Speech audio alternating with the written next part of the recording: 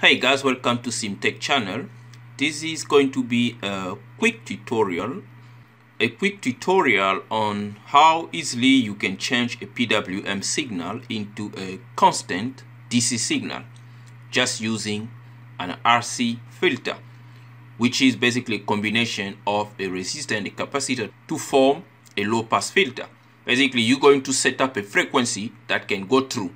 So frequency above that threshold can't go through.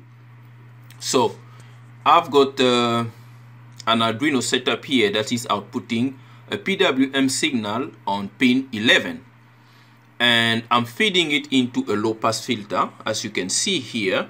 So I've got a resistance. So this one here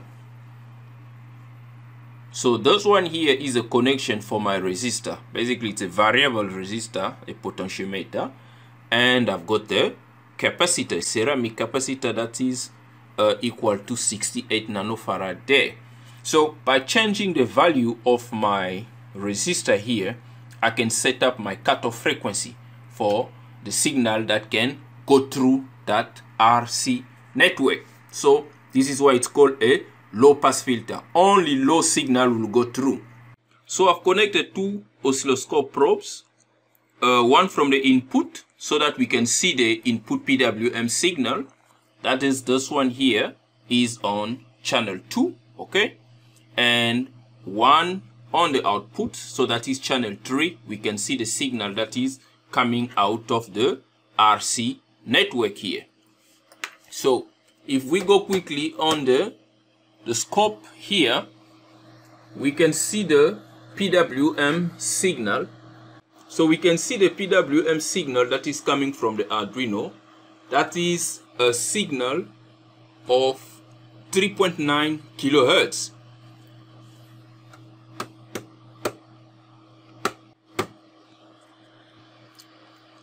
But if you look at the signal on channel 3, basically the oscilloscope is unable to determine what the frequency of that signal. And the reason is because we've set our channel division for the frequency for the time period 200 microseconds. So there's no way we're going to read that frequency because it's very slow, and basically it's a constant DC signal. Now if I start changing my potentiometer resistance, you can see the shape of the DC signal, the constant signal on channel 3 is changing, and I can basically nullify my RC resistance to basically set the signal back to a PWM, equal to a PWM signal. And now if you look at the signal on channel 3, both they have a frequency of 3.9 kilohertz. So which means effectively there is no more RC filter. So the frequency is going through to the second signal. Now if I just swing it back, you're going to see now I'm getting now a constant DC signal, and the frequency is now very slow. It's no longer 3.9 kilohertz. It's too slow that the scope can't even read it. Now this is a simple RC signal. So what we are doing here is a digital to analog convert. We are converting, so you can see there the PWM is now outputting a voltage of 3.6, and if you look at the oscilloscope also there, we've got an average voltage that is 3.7, the voltage level. So the duty cycle is increasing.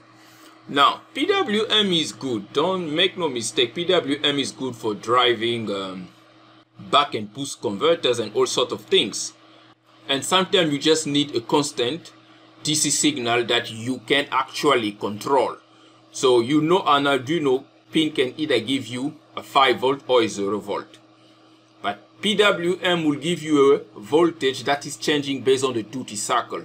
But the only problem with that is it got highs and low. And that is not very ideal for driving an op amp or directly driving a FET, especially if it's not a Buck or Boost converters. So you'll want a constant signal that is analog, so it's changing.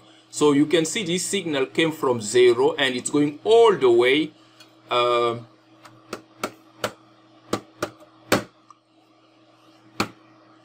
it's going all the way up to the full PWM signal level. That's the Arduino output that will be equal to 5 volt.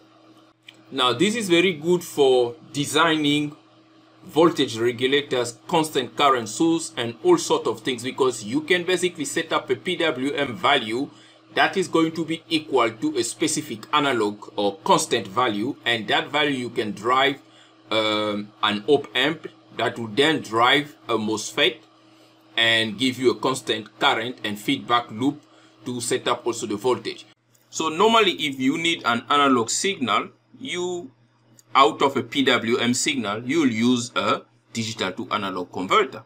But a simple RC circuit network is going to give you also some very good result, as you've seen I've demonstrated here. Now what you see here, this board here, it's an electronic load that I was trying to experiment with, and I got into a situation where I was switching FET with a PWM signal. We started using a FET driver, and I connected because these electronic loads have a capacity to drive almost 200 watt of power, so a lot of switching current. So I was switching a very high current of about 6 amps very fast with the PWM signal. So what happened is this connector here, the jumper, burned, and it burned precisely because I was switching a very high current. But using a constant analog signal that is not